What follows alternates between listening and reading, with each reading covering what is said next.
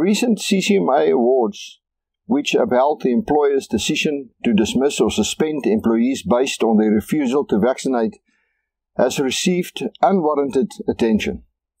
Now let us just get this out of the way. A CCMA award is an award by a commissioner, based on a particular set of facts, and subjected to that commissioner's interpretation, his or her prejudice and preferences. That award is not binding on another commissioner, nor does it bind any other court. It sets no precedent. So what's the fuss? These awards simply do not deserve the publicity it is getting.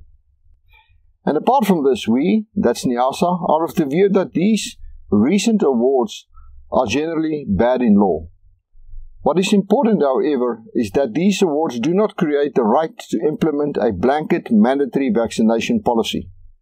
As an employer and the leader of a large business constituency, what I'm about to say is very important.